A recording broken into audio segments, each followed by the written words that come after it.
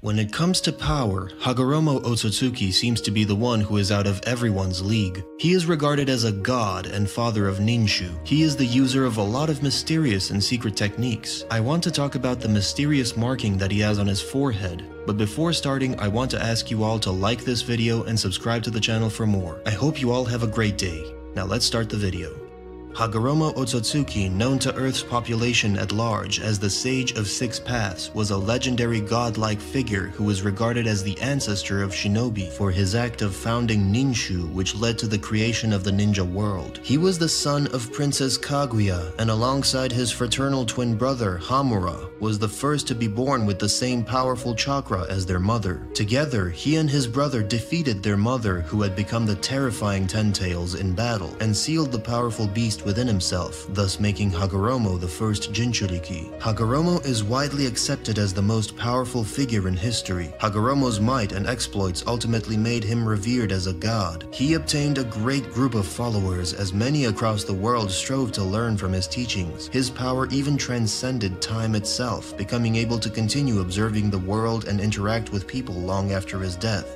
Born as a son of Kaguya, Hagoromo was blessed with remarkably powerful and equally large reserves of chakra, evident from how far his dojutsu naturally advanced on its own, containing the yin-yang release. The first person born with chakra, he also became the first man on Earth to understand the very nature of chakra itself. His reserves grew exponentially higher after becoming the first Jinchuriki in history, with the Ten Tails' great power contained within him. His power was so great that centuries after his death, with his genes greatly diluted, his distant descendants, Kinkaku and Ginkaku, were able to obtain Jinchuriki-like powers by consuming the meat of Kurama instead of dying, as another Kumogakure shinobi did when attempting the same. Hagoromo was also known to have impressive raw might. One thing that always intrigued me about Hagoromo Otsutsuki is the marking on his forehead. We don't know if he always had it, but the very first time when we heard about Kaguya Otsutsuki was in Naruto chapter 646. In that chapter, we can see Kaguya, who is holding a newborn Hagoromo, who seemingly does not have a forehead marking. However, what we need to remember about that is that the scene is only an imagination of Madara's. There is no way he would know how Kaguya or Hagoromo would look like exactly, and it was only his interpretation, so it can't be a reliable source. Fortunately, we learned a lot about the Otsutsuki family in the Naruto anime, where they got their deserved episodes. You could say that we already know the truth behind it, since in the anime it was shown how Hagoromo awakened it. In the anime, when finding himself unable to stop his younger brother from attacking in his brainwashed state, Hagoromo was forced to fatally injure him, manifesting the Mangekyo Sharingan. But what we need to remember about this scene is that none of them are real.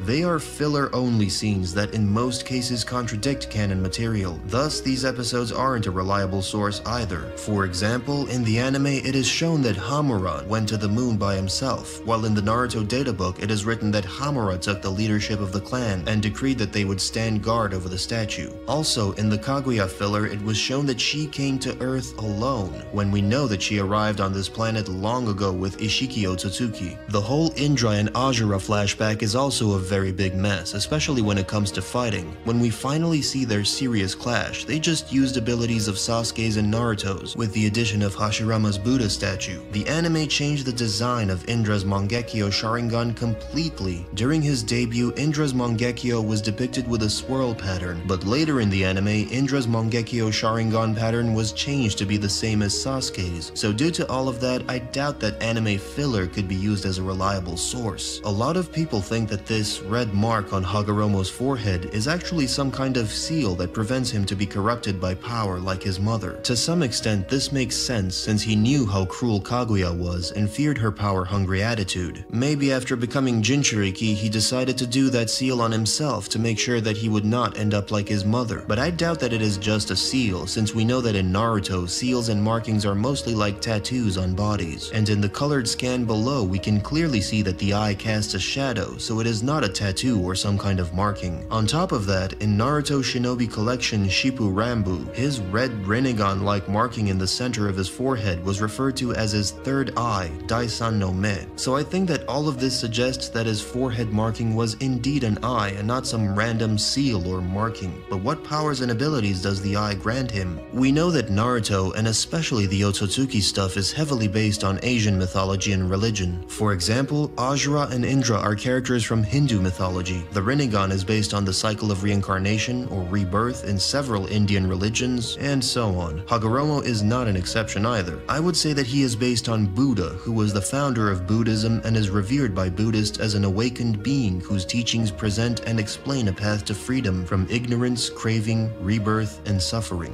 The goal of Buddhism is to become enlightened and reach nirvana. Nirvana is believed to be attainable only with the elimination of all greed, hatred, and ignorance within a person. When you think about it, Buddha's story is very similar to Hagoromo's. Just like him, Hagoromo created Ninshu, which is the religion and the peaceful precursor of modern ninjutsu. The teachings of Ninshu were meant to give people a better understanding of themselves, as well as others, and lead the world into an era of peace. This is not the only similarity between them. Just like Hagoromo, Buddha also possessed a third eye. The third eye refers to the gate that leads to the inner realms and spaces of higher consciousness. In spirituality, the third eye often symbolizes a state of enlightenment. The third eye is often associated with religious visions, clairvoyance, and the ability to observe chakras and auras, precognition, and out-of-body experiences. And when you think about it, Hagoromo is the only character who is able to transcend time and space and defy even death. In his databook entry, it is written that he attentively watches over the people, with transmigrated souls walking through an eternity of samsara,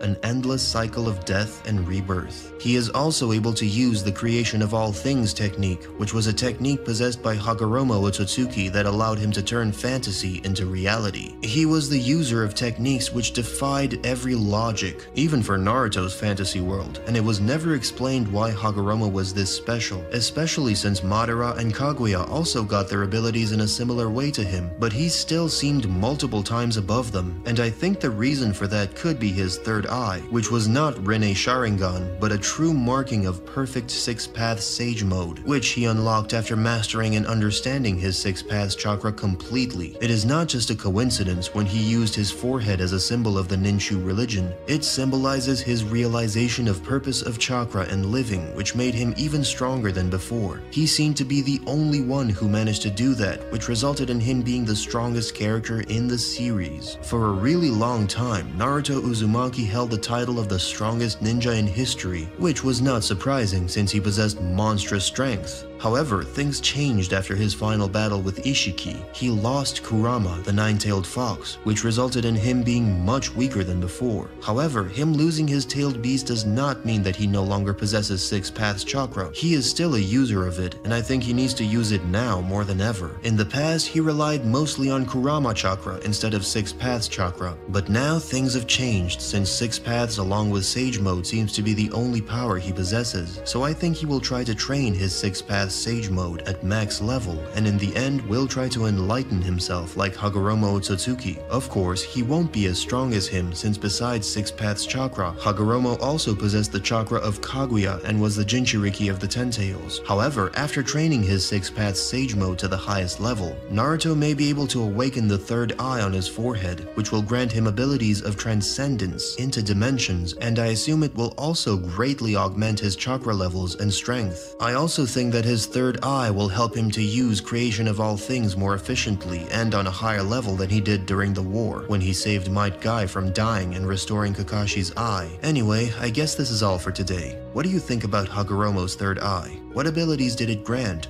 Will Naruto awaken it as well? Let me know in the comments, like this video, and subscribe to the channel for more. Astrojack out. Bye.